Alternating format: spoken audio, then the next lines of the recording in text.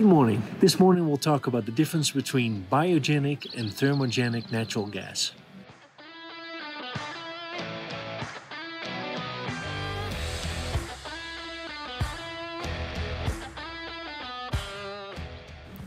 I grew up in the Netherlands, which is basically a swamp on a river delta.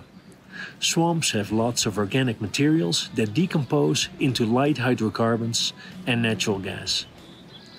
Natural gas is present in a lot of places, a lot more places than you realize, including here, in pristine Colorado mountain wetlands.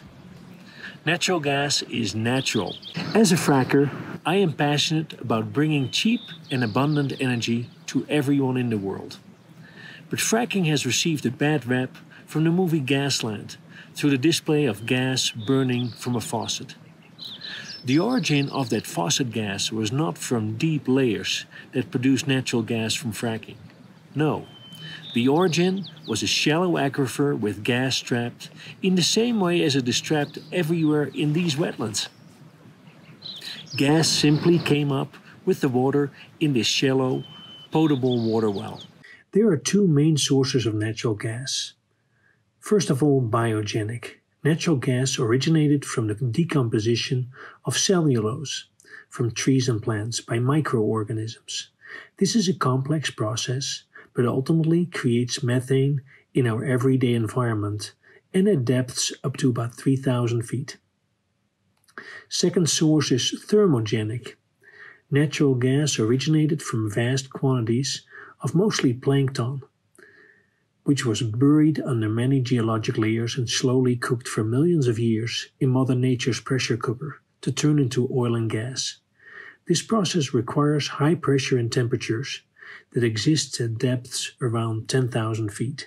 Presence of organic decay into light hydrocarbons by microorganisms is often visible through a colorful, oily film on water and lots of bubbles. This colorful film is not from contamination by humans. It is put there by Mother Nature herself.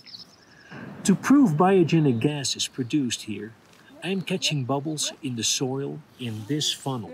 Cool. When I stir the soil, right here, stir the soil with a ski pole, biogenic natural gas trapped in the soil bubbles up through the water. The funnel catches the gas and displaces the water in the funnel. And then to prove it's methane, I can actually ignite it.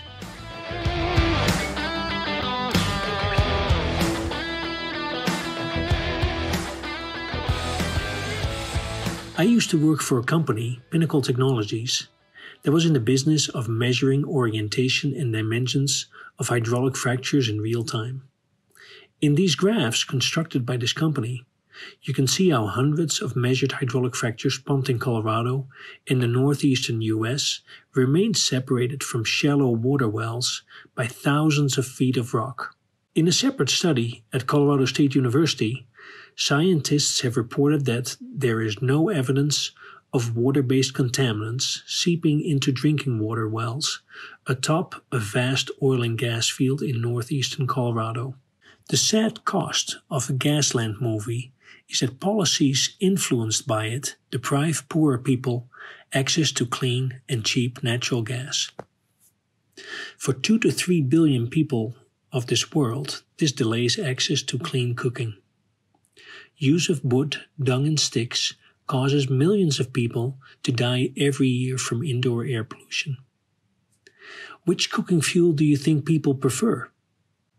Apart from an occasional campfire, that's probably the same as your own preference. Now, some may find it convenient to confuse the two, but biogenic and thermogenic natural gas have different origins.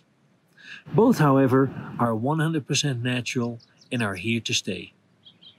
Because natural gas and fossil fuels enable almost all aspects of modern life, because natural gas is the desired cooking fuel for people in developing countries, because natural gas is clean and reduces greenhouse gas emissions, and because natural gas ensures cheap electricity and backs up unreliable renewables.